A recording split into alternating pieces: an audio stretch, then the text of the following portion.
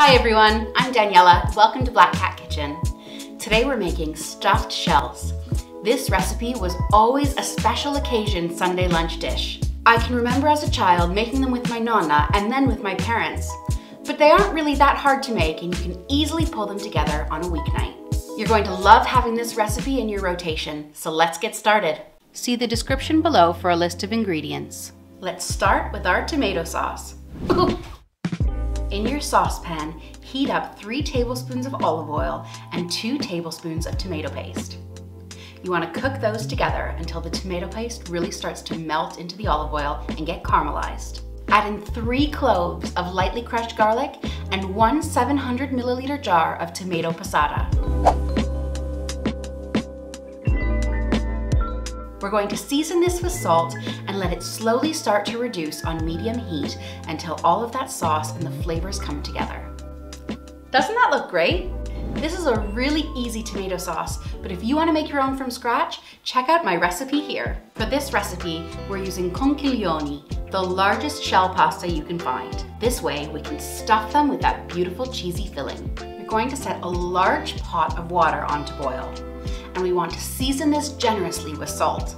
Now pour in your shell pasta, 500 grams of it, and give it a stir to make sure all of that pasta has gone into the water. And here I am, I can't find the spoon I'm after. Does anyone else have that problem? Cook your pasta just a few minutes less than the package directions. Mine called for 14 minutes, so I've cooked them for 12. When the timer goes off, drain your pasta and give it a light rinse so that the shells don't stick together.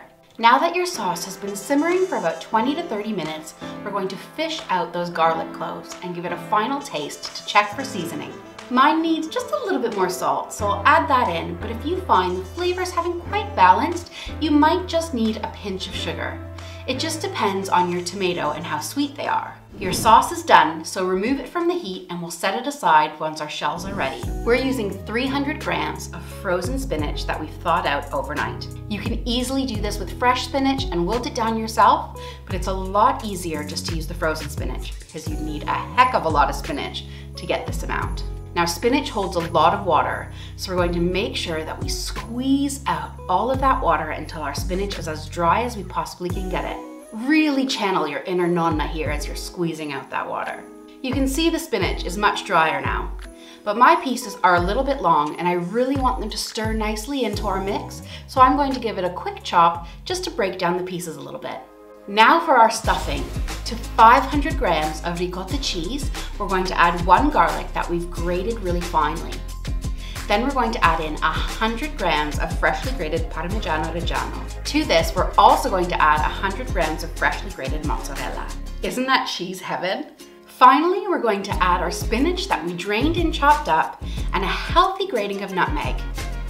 We'll give that a really good stir until it's all combined and then give it a little taste to see if it needs any more seasonings. Mine needs just a little bit of salt. Now to finish our stuffing, we'll add 2 eggs and really mix that together well so all of the eggs and the cheese mixture is incorporated. This will help when it bakes up in the oven to keep your shells nice and firm. Before assembling, let's preheat our oven to 190 degrees Celsius or 375 degrees Fahrenheit. Pour some of your sauce into a 20 by 30 centimeter pan. You want just about a centimeter of sauce in the bottom. Now we're going to take our shells and open them up and stuff with a tablespoon of the filling in each one. You can see here, it's really simple. Just spoon it in. Once your shell is full, lay it in your sauce and continue with the rest of your shells until you run out of filling or shells. It's important to remember you want the cheesy side up. You don't want all that beautiful cheese filling coming out of your shells. Once you've completed your layer of shells, pour a little bit of extra sauce on the top, just for color, and then we're going to top it with the rest of our cheese.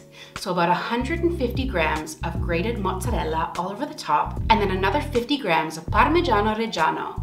The mozzarella gives that beautiful stringiness, and the Parmigiano gives it that nice nutty brownness on top. This is going to bake in the oven for about 25 to 30 minutes or until it's all bubbling up and the top is nice and starting to get golden.